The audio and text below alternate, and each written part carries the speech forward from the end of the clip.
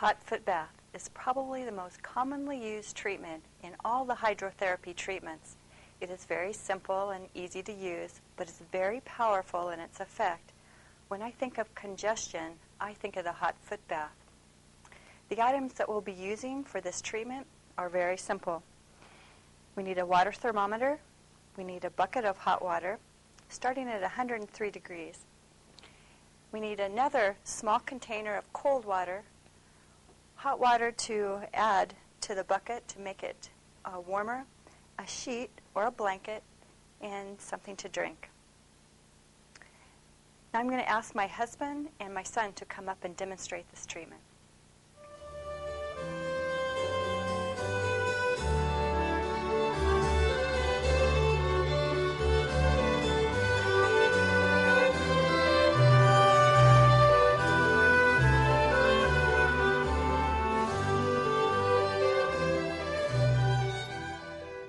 Okay, we're ready to start the treatment. We've prayed with Nick, and we've explained the procedure to him. Now we're ready to begin. My husband's going to carefully put Nick's feet into the water, being careful that he doesn't burn his feet. The water temperature was started at 103. He's going to get used to that in the next couple of minutes, and then we're going to warm the water up.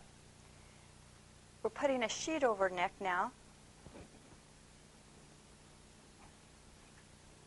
This is going to hold in the warmth, keep him warm. It will actually, the temperature of his body is going to increase a little bit through this treatment if we did it long enough. We're putting a cold compress on his head. By keeping the cold on his head and the heat to his feet, we're actually drawing blood from his head down to his feet to remove congestion. He's gotten used to the temperature of the water, so we're going to be adding a little bit more hot water.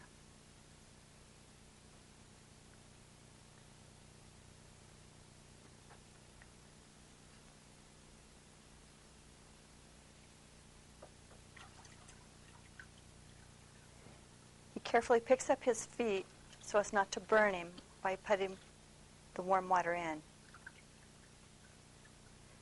The temperature can be brought clear up to 110, 115 degrees, depending on the tolerance of the person getting the treatment. How's that, Nick? It's very important to be asking the person continually how the temperature of the water is, how they feel, and they'll soon let you know that the congestion has left, whether it be in the head, the chest, the pelvic area.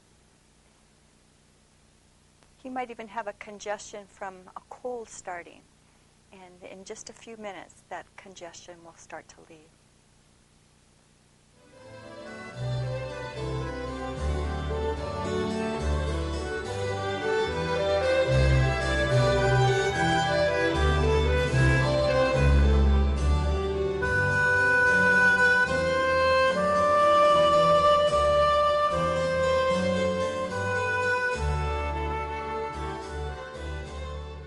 During the last 15 minutes of this treatment, my husband's been keeping my son's head cool, been keeping him hydrated, and we've been keeping the water nice and warm. There's many things to be done. During this treatment, because the feet are in the hot water, the vessels in his feet have become dilated, and his head is cool. It is drawing blood to his feet area.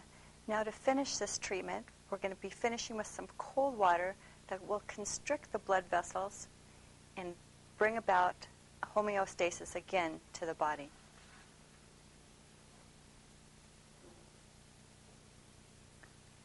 So he's going to lift his feet up and pour the cold water on his feet.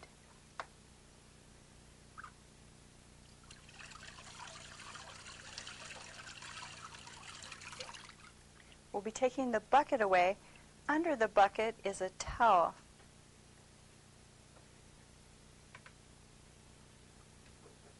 So we can dry his feet, and then we're going to have Nick rest for about a half an hour.